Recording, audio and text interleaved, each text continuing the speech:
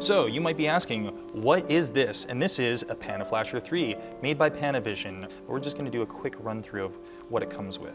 This is the controller unit. It is actually a touchscreen interface. It has a 12 volt, 24 volt. This is a 6.6 by 6.6 matte box tray on and off switch.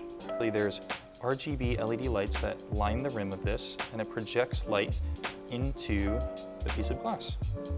Let's connect it and take a look. This is a Panavision VCLX block battery. Plug this unit in. So you'll take your 2-pin 12 volt LEMO connector, you'll plug it into the 12 volt on the bottom, red to red. Now just wait until the status is completely finished, loading calibration tables from SD card, and we're good. Next cable that will connect is the 4-pin to 4-pin LEMO cable. Plugs into the filter output, the bottom of the controller unit.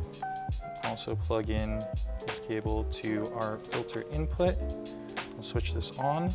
Right now we're at 0% all the way across the top. We're looking at RGBW. There's an option here for color temperature. Let's see what it does. This is red channel going all the way up to 100%.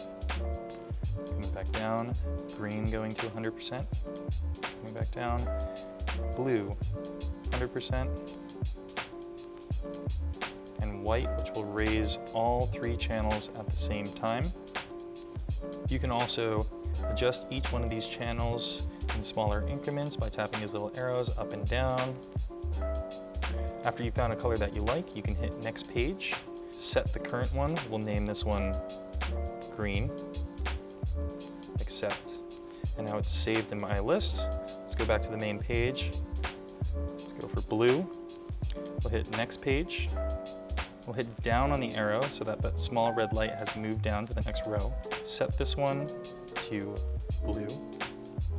Accept. We'll hit fade.